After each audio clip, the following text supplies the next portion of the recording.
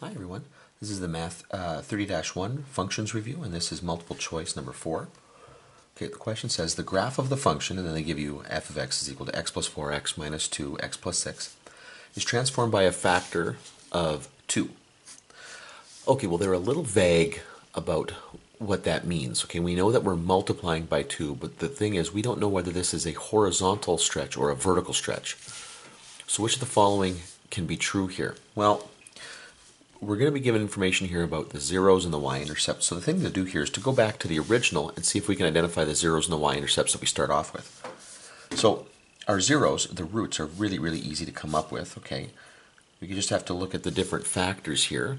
So if a factor is x plus 4, we know that we've got negative 4 as a root. Okay, x minus 2 means we've got 2 as a root. And x plus 6 means we've got negative 6 as a root. Okay, so those are our x-intercepts. And then if we want to find the y-intercept, okay, we're just going to let x equal 0. This is going to be 0 plus 4, 0 minus 2, 0 plus 6. So 4 times negative 2 would be negative 8, times 6 is going to be negative 48.